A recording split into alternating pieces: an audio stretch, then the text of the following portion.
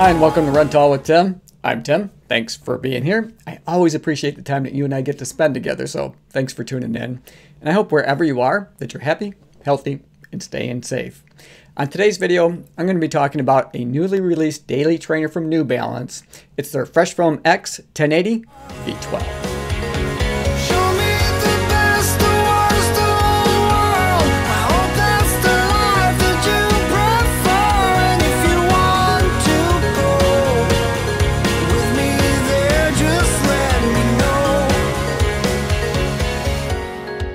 New Balance has made some changes over last year's version of the shoe, including a completely redesigned heel counter, among other things. But did these changes make the shoe better or worse? Well, that's the question we're going to try to answer today, so be sure to stick around. But before I get into it too far, I always like to demonstrate what it looks like to run in the shoes I'm about to review for you. So let's do that. But then when we come back together, I'm going to take a real close look at the New Balance Fresh Foam X 1080 V12 to try to answer that all-important question: are these the right shoes for you? Every season till the end of the world, every moment, all the memories unfurl. I was chasing the shadows, they were slipping right out of my hands, but I lingered. Now I know where I stand.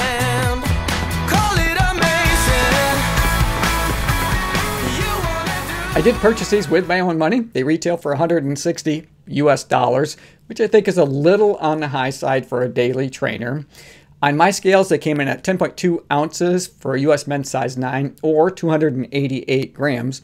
I did order mine true to size, but they run a little long, and we'll talk about more of that here in just a minute. So let's start with midsole first. Now here they have their Fresh Foam X midsole material from the heel all the way to the toe.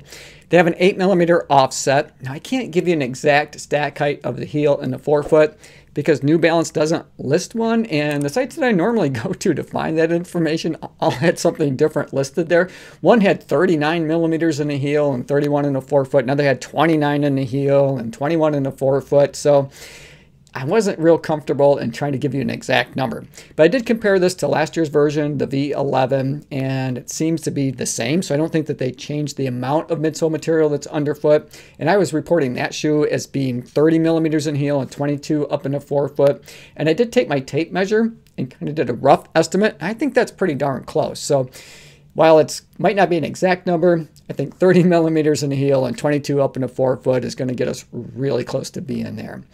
Now these have the same type of feeling as the V11 did to run in them in terms of the amount of cushion, the amount of energy return that I was getting from them. So they're still a very comfortable, soft, cushioned ride for a daily trainer. One that's really comfortable that you can log a lot of miles on. But they don't feel the same as the V11s, even though the comfort is there. You know, the comfort is very similar, but the overall ride experience is very different. In terms of the comfort, where it falls within the New Balance lineup of shoes, I would say that these fall somewhere between, the 880, which is a much stiffer ride, much more responsive ride, and then the More V3, which was one of my favorite. It was my favorite Max Cushion Daily Trainer of 2021. So if you're a New Balance fan and you're trying to gauge that way, these are going to fall somewhere between those two. Maybe a little bit further towards the More V3, but they're in between those two shoes in terms of the amount of cushion. Now the reason that the ride feels so different is this version of the 1080 is wider than what we saw in the V11. And they start wide and they stay wide all the way through to the heel, where you can see that these snug up quite a bit in the heel, and the forefoot is more rounded around the edges. But now if I were to compare the 1080 V12 with the More V3, now here they're very similar. So New Balance went more with the geometry of the more V3 with the 1080 V12 version of the shoe. Still a lot of fun, very comfortable to run in. You know, you can log a lot of miles in these. And all those miles that you're going to be logging in are going to feel pretty stable because of that additional width. As long as they have these turned over, let's take a look at the outsole. Here you can see that they have rubber in all of the high abrasion areas, you know, around in the heel and really from the midfoot all the way through to your toe off. A little bit of that Fresh Foam X midsole material is exposed here, but not a lot of it. Pretty much everything is going to have a lot of ground contact as being covered. Now they also included some additional or changes to their flex grooves. That just makes it a little bit more smooth or natural feeling as you flow through your gait cycle. So let's move on. We'll talk about the upper. But before I get into talking about the type of material that the upper is made out of, I really want to take a second or two and just talk about the fit of these because it has changed pretty significantly over last year's version of the shoe. These do run longer, significantly or noticeably longer, and they're also a bit wider. And I'm going to demonstrate here. You can see where I'm using my thumb as the measurement. That's our universal measuring tool to determine, you know, whether or not we have a good fit on our run shoes. And you can see with the 1080 V12s that there's quite a bit more room between the width of my thumb and the end of the upper, whereas the 1080 V11s fit me perfect. You can see that that is exactly where I wanted it to be. So these run maybe a quarter size up from or longer than what last year's version of the shoe is. Another way to look at it too, and sometimes I find this to be helpful, is I pulled the insoles out, and you can see this, the bright blue is from the 1080 V11, and then the darker blue is the 1080 V12s, and I got them lined up pretty darn close to one another.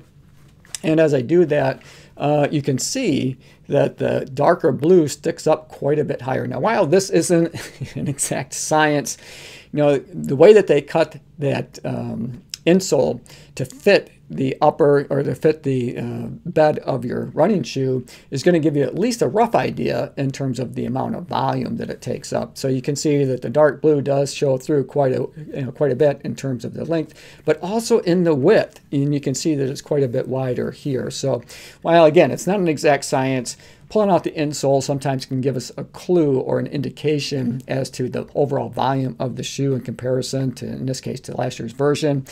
And the 1080 V12s, they run longer and they're a little bit wider up in that forefoot. The upper is made out of their hypo-knit material. It's got a lot of stretch in the toe box.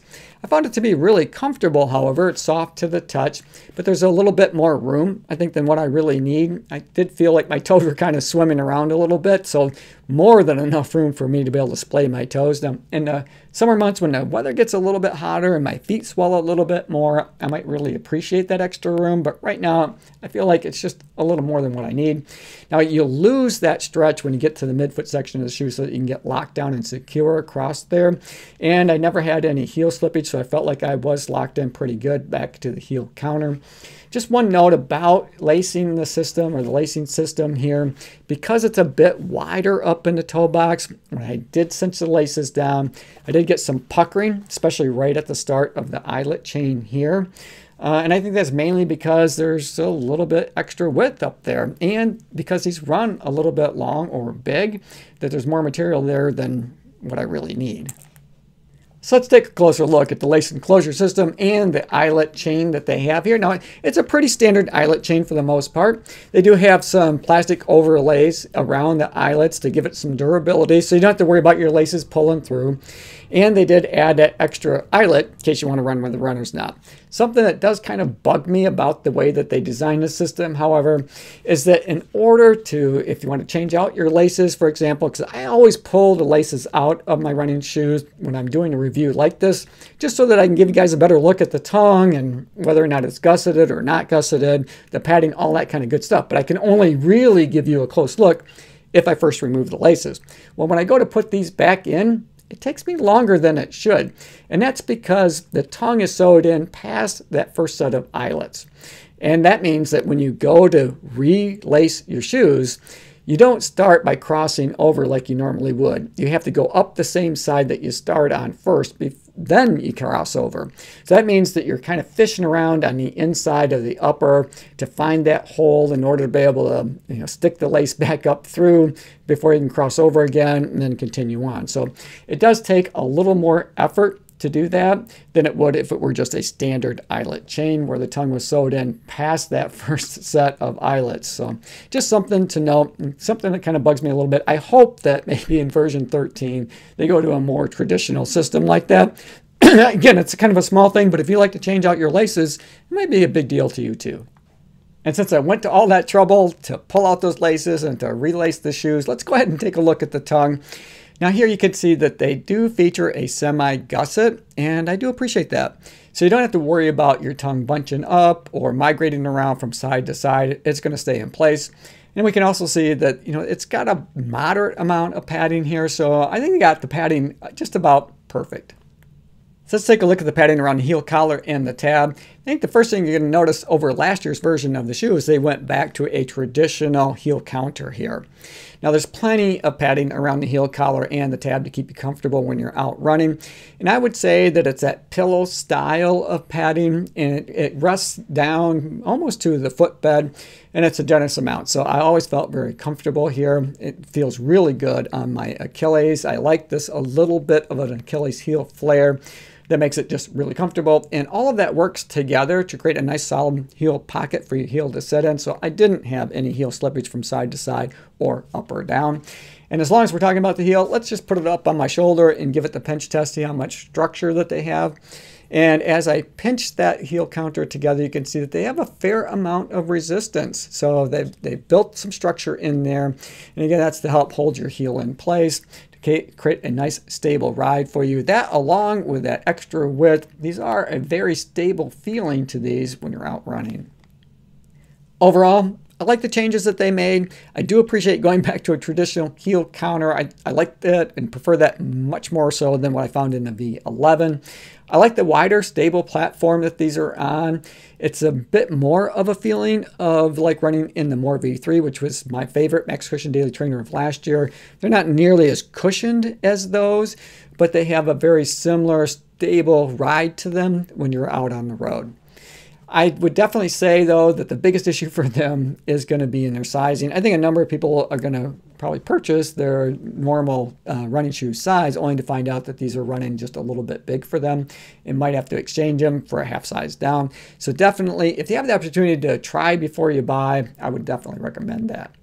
Hey, thanks for making it to the end of the video. I hope you enjoyed it. I enjoyed making it for you. As always, run tall, run strong, be kind to one another. Thanks for watching, and we'll see you next time right here on Run Tall with Tim. No.